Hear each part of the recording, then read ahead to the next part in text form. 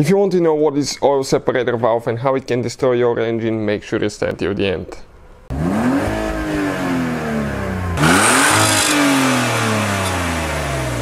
Hey guys, welcome back to Auto Repair guys. Today will be super helpful video guys to any of you having a vehicle. Doesn't matter if it's a Porsche, German, American, Chevy, Ford, Asian, Honda, Toyota vehicle, anything guys.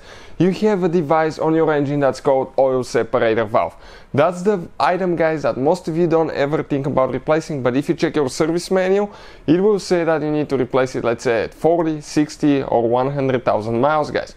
And we'll explain how important it is to your engine and how most people don't even ever think about that device, but it can practically destroy your engine. So make sure you stay until the end. We'll share very helpful information. Before we start, if you need to buy any parts or tools, check out the link in the description of the video below and you can see where you can buy all the tools and parts from for a really good price and quick shipping as well. Something else guys, every single car we get at the garage, we make at least 200 to 300 free repair videos. Why we do that? Simply because our mission in the shop is to save you as much money as we can. All we need guys in return, please subscribe to the channel, like the video, that way we can keep providing this free information to you. So we have that Porsche vehicle that we've been working on, and we've been doing all kind of work. We did differential replacement, engine mounts, valve cover gaskets. It has 187,000 miles guys, okay, and you can see the engine is looking amazing. It's really clean, okay. You can see the valve covers are really clean on the inside. They're dark of course because it's a plastic, it's black, but we don't have any carbon buildup. Now guys, you can see that device right here, okay, that's the device. That's known as oil separator valve or PCV valve. What it looks on the inside, it has a membrane. Okay, let me open the one that we ordered to show you. This is it guys, that's the device. It may look like that one, or it may be one that you have a little bit different device that's smaller and it's kind of like a tubular looking. Okay, let me show you.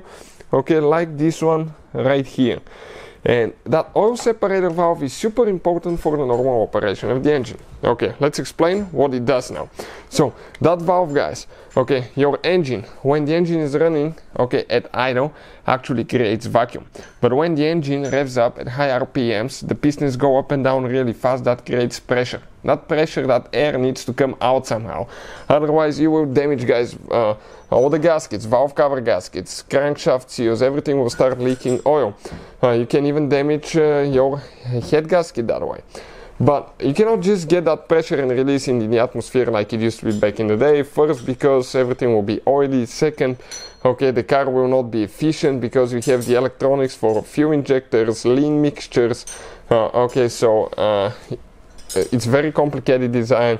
You have multiple sensors that detect how much air is going in the engine, how much air and fuel you still have in the exhaust, calculated by the oxygen sensor. So what that valve guys does, okay, that pressure and air that's in the engine and needs to come out, it's mixed with oil fumes, oil vapors.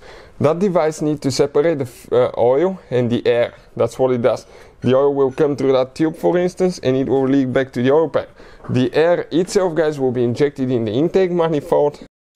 The air will be injected in the intake manifold. From there it will go to the cylinder heads, okay, in the combustion engine, the combustion chamber. It will burn, okay, and everything is good, but the oil will stay in the engine.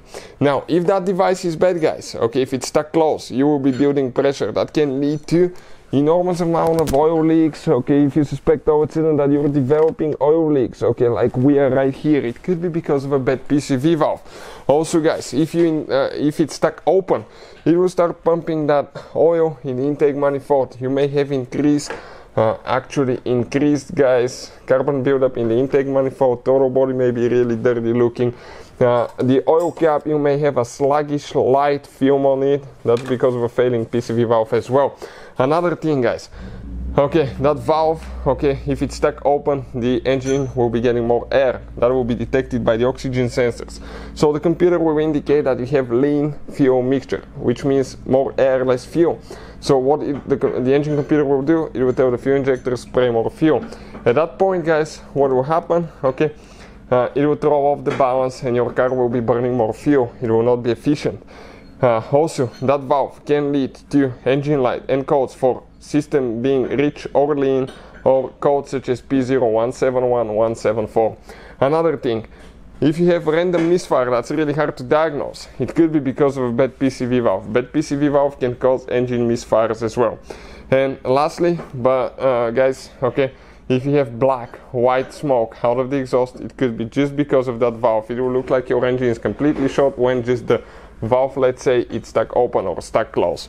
And you will notice increased oil consumption as well. Those are, guys, some of the things about the PCV oil separator valve. Hopefully the video will be helpful to any of you trying to figure this thing out. Thank you for watching and see you guys next time.